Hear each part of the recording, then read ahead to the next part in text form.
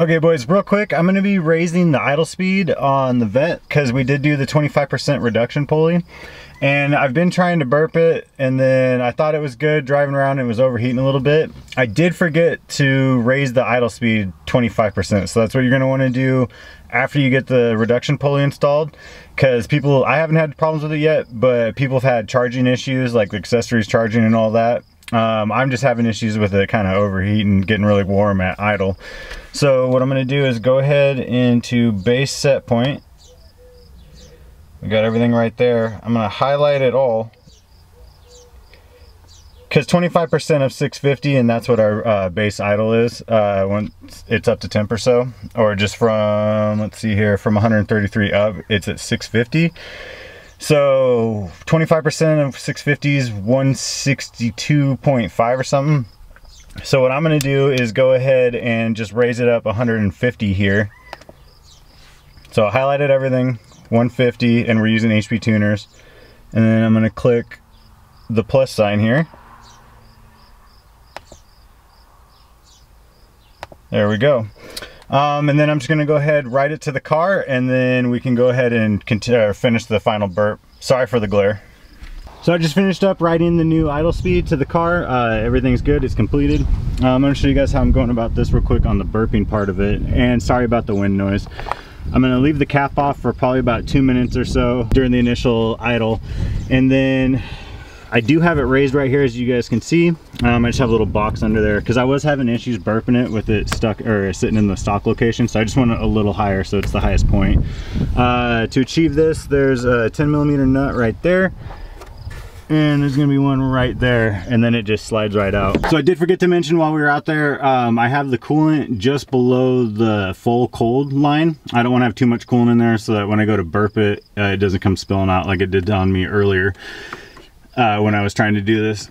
So what you're gonna do is start it up and then idle it between 2,500 and 3,000 RPMs back and forth, or just keep it at 3,000, whatever you want to do, for about 30 seconds. Let off, let it idle for 30 seconds, and then bring it back up. Continue to do that till the coolant hits about 210. Shut it off. What I've been doing is just burping it from there and then letting it sit, wait for it to cool off, and then do it again. What I'm trying to achieve right now is I've had an air pocket stuck keeping the thermostat from opening, so the lower radiator hose has been staying cold. So what I'm going to do is just do that until there's fluid going through the lower radiator hose, and call it good, and we'll go for a drive.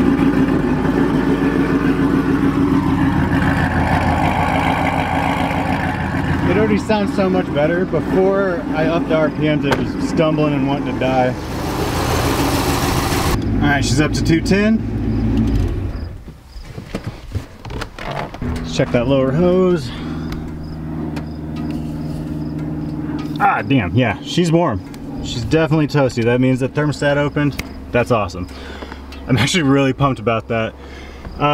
So yeah, definitely if you're gonna be burping it, raise the reservoir, and that should solve your problem. Like I said, repeat. You might have to let it cool down if you haven't done it yet, and then keep repeating the process. All right, boys, well, I've let myself and the car cool down a little bit.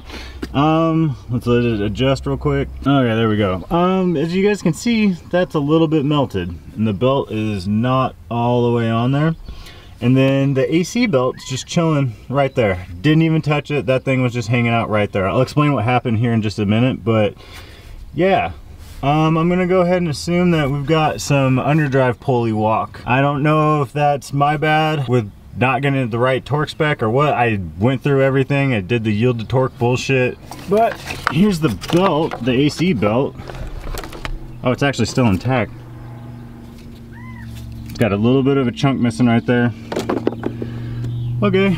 All right, boys, I'm just trying to get out of the wind a little bit. Yeah, so that sucks. I just took it for a drive, was going through town, had the AC on, going through all of that. Didn't even rip on her really at all. Got on a little bit, but nothing crazy. The temperatures were around 208 to 210, so not as low as I would like, but not as high as they were before, so that's definitely plus. So I came back to the house. I was gonna grab a GoPro or the camera and then show you guys and go for a drive. Popped the hood, and that's what I saw. So I don't know, like I said, I don't know. Obviously the pulley, the underdrive pulley has walked forward a little bit. So that extra sucks because I can't do anything about it till the new parts come in. I already went ahead and ordered an ARP lower bolt for it. I don't know if I should order a billet or just another plastic tensioner pulley, but I need to get a new one of those and then a new AC belt. Crappy thing is though, I can't even start it up. I'm gonna have to just go ahead and work on it in the driveway. So we're gonna have to, I'm not gonna remove the pulley completely. We're gonna have to pull the steering rack. I'm gonna try and move it around a little bit so I don't have to remove it completely. My plan is just to tighten the pulley back up, sync it back up, and then get the ARP bolt in there and hopefully we'll be good to go. Other than that, sorry it's such a short video. I just wanted to get a quick one out there for you guys because I've been getting questions on overheating with the underdrive pulley. Apparently people have been having issues with that as well. So I was just gonna do a quick video. I didn't even do an intro for it. Also, I haven't been really wanting to be on camera. I explain a little bit in the next video when we're working on the truck. I'll explain on there, but yeah, my face got all jacked up, my whole body did. I haven't really been doing a whole lot, and I just wanted to make a video and get the car going, but yeah, car stuff happens. We'll get it fixed. I hope you guys learned something, at least on how to get the temps lower or how to burp the car. Thank you guys so much for watching. Hope you guys have a great day.